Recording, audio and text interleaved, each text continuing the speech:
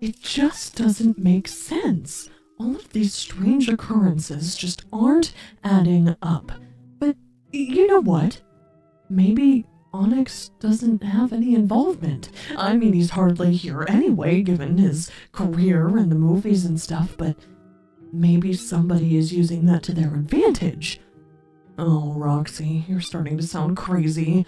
Okay, look, I need to focus on the rest of the evening. I need to make dinner for Gregory. Oh, I should also start taking that trash out. It is starting to stink.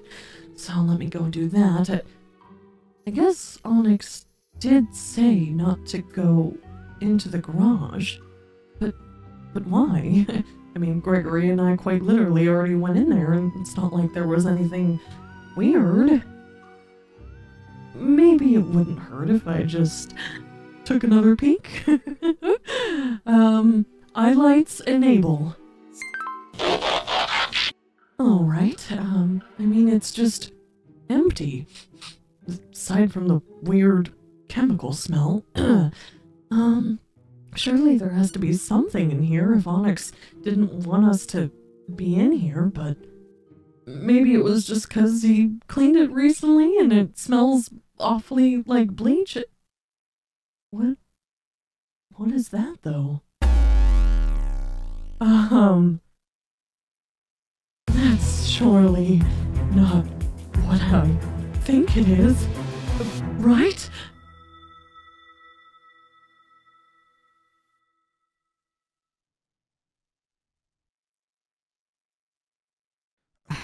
I don't know. I'm really trying to make sense of everything, but I don't know. It just, as much as I'm wanting this to get figured out, it kind of just feels like this conversation isn't going anywhere. And I want it to. It's not like I don't want to make up. I don't know. I want to make sure that if and when we do it, it's on both of our accords, you know? Yeah, I get that. Well, maybe we should just stop trying so hard to agree on the situation. Maybe we should just try and do our best to move forward and move past it. Like, what's been going on with you lately? You know, aside from what's been happening with us? Yeah, maybe that is better. I mean, I thought coming to the Pizzaplex would maybe spark some better conversation, you know, like old times. Yeah. But it doesn't seem to be helping the way that I thought it would.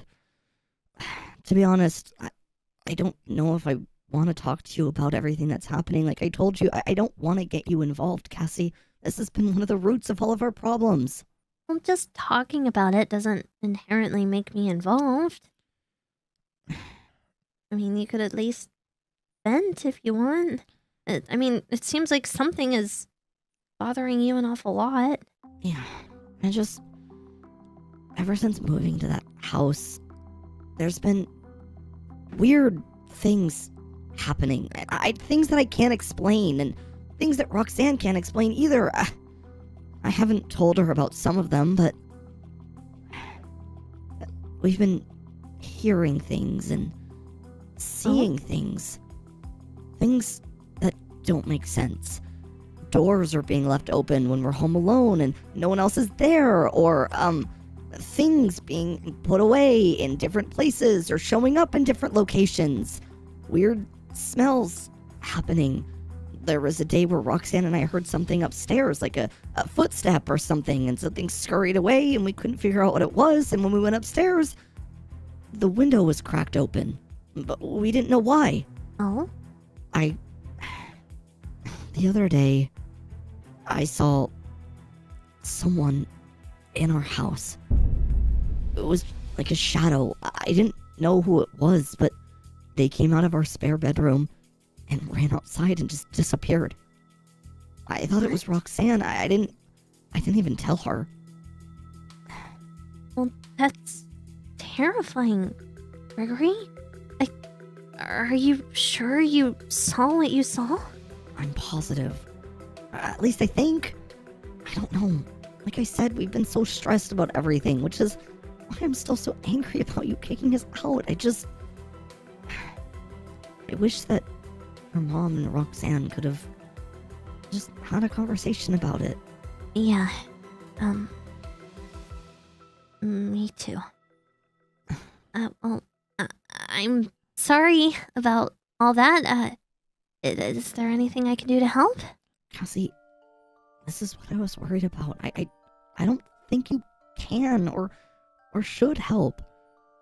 Every single time I put myself into a dangerous situation, I get you involved, and then something always ends up going wrong, and you get hurt, whether it's physically, emotionally.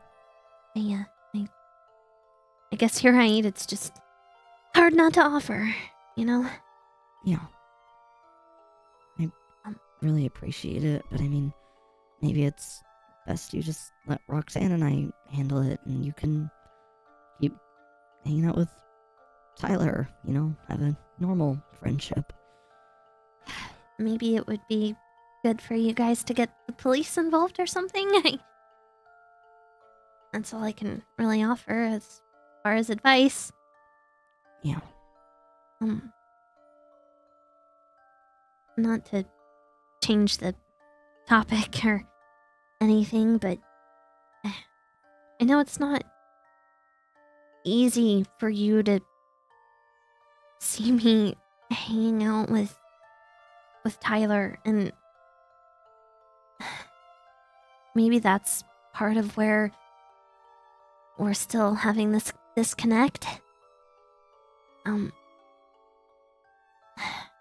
I don't know how honest I should be with you right now. About what? Well, if I'm honest, Gregory, Tyler and I aren't together, and we haven't been. We've just been friends for a really long time. Or, well, maybe not as long as you and I, but we've been getting to know each other more, and I like the way he makes me feel. He's nice and caring, and he even was making me breakfast the other day, or was going to. I guess what I'm trying to say is I might actually have feelings for him. And I guess if you and I are going to make things work and be friends, I guess that's something that I need you to be okay with. You know? Yeah. No, for sure. We aren't together anymore, Cassie, and that's something that I do need to try to respect. We both need to have boundaries set.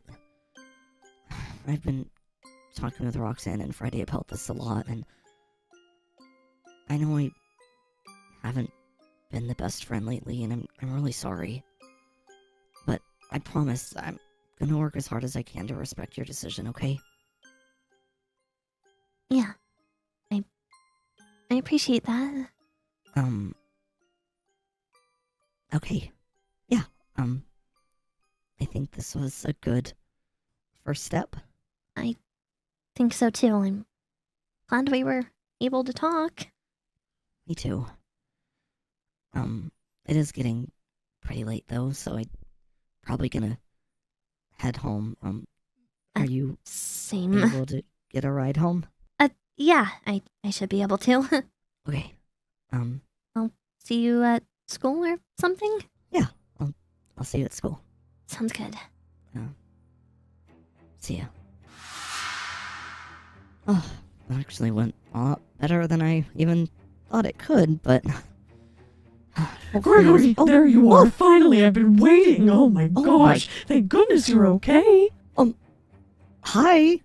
Good to see you too. Yeah, I'm okay. I texted you that thank Cassie and I were goodness. going to Oh, I've talk had no some time more. to look at my phone. It's been crazy this whole time, Gregory. You know of all of the suspicious things that are going on? Yeah? Well, I think it might be worse than we even thought. I don't know what it is we're dealing with. I'm worried that we made an awful mistake moving here, and I put my son in danger potentially, and I don't know what to do. Okay. Wait, so calm down. What's going on? You seem really frantic right Okay, now. well, first and foremost, have you noticed anything strange that you might not have told me about? I mean, there's been the noises, Yeah, the noises. Uh-huh. the windows being left open every once in a while, but Right, I mean, but we yes. talked about those. It was just probably you leaving the windows open and forgetting about them. Yes, or Gregory, but you spend time here alone just like I do. Was there anything else?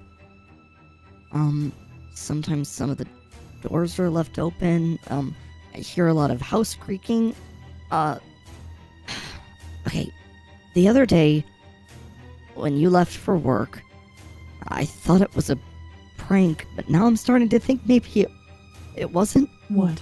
There was a shadow figure upstairs coming out of the spare shadow bedroom. figure?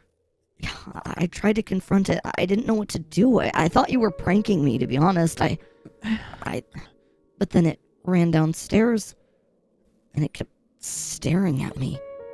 And then it went into the backyard and just was gone. And I haven't seen it since. And you hadn't said anything about anything, so I just assumed maybe I was going crazy. I don't think either of us are going crazy anymore. Not after what I found. What did you find? In the garage, there may have been blood spots and,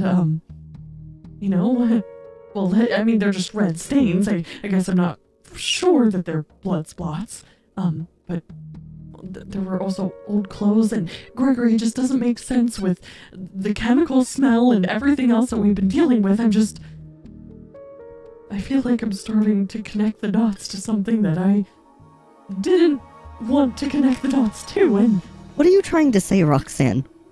I'm worried that either Onyx or somebody connected to Onyx.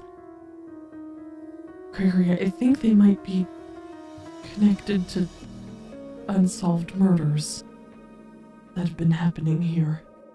What?